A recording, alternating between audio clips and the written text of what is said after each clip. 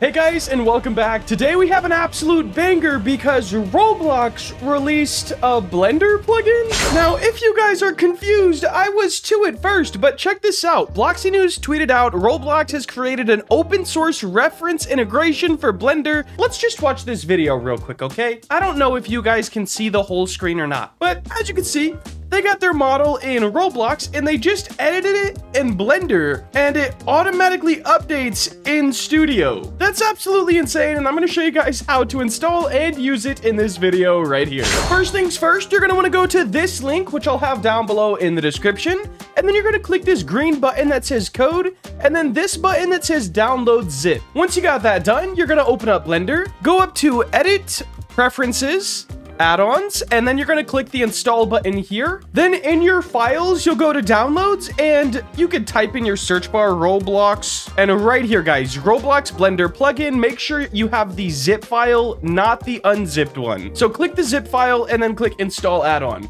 I've already done that, so I'm not going to click it again. Now you will see it pop up, and you need to make sure that you check this little checkmark box, and then you'll have the plugin. Then you're going to press N on your keyboard to open up this sidebar right here, and click on the Roblox one, and right here, you need to click login. Mine says logging in because I already clicked it.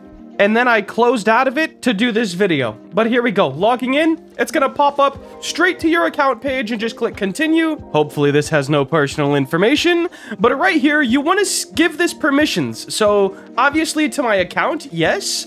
And then I'm gonna also select the groups that I still work in. Little Big Studios and My Bike Life. Now right here, Roblox does warn us, permissions, upload assets to your account. This is a moderate risk level, and then all the other risk levels are low, but as far as I'm aware, this was made by Roblox. If we go to the dev forum post, which I will also link down below in the description, it's made by Roblox staff. So I have no reason not to trust this plugin. However, if you are still sketchy about it, maybe wait a couple weeks and see if anyone had a bad a bad interaction. However, we're gonna go ahead and click continue, and then right here, it's gonna say Blender, upload to Roblox requesting access, and we're gonna confirm and give access. There we go. You can now close this window, and let's head back to Blender. So check this out. Right here in our window, if this did go away, just press N on the keyboard again. We can select where we want this to go. So let's go ahead, just select my name, and let's go make a new place on Studio. All right, guys, so we have our cube and we have our plugin. Let's go ahead and just try just the cube. We're gonna rename this Cube Test. And now that we have a Cube Test, right here is our selected objects, and we're gonna go ahead and click Upload. Right here it says Uploading, which takes just a couple seconds, but now it has switched to Uploaded.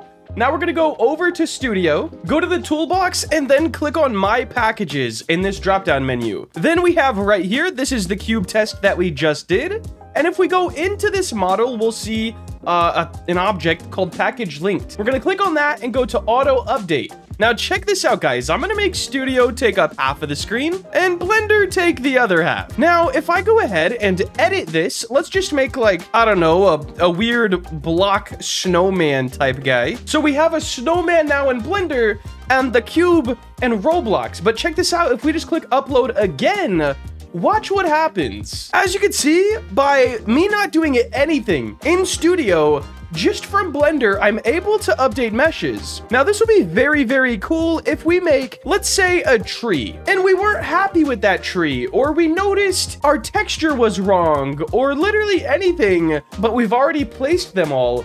We could just update it in Blender. Let's go ahead and give this snowman some weird little arms. Just like this, because why not? And hey, we might as well give him a little top hat as well. A very little top hat. Something like that. And then if we click upload, as you can see, Roblox does all the work for you. This is a huge time saver. And I think it's going to be very cool to see how people use this in the future. I think it's a really cool feature and really cool to see that Roblox is expanding and sort of supporting the idea of using outside applications to make our experiences better. Anyways, that is going to wrap it up for today. If you did enjoy and you want to see more content like this, please make sure to like, comment, and subscribe. Have a great day. Later.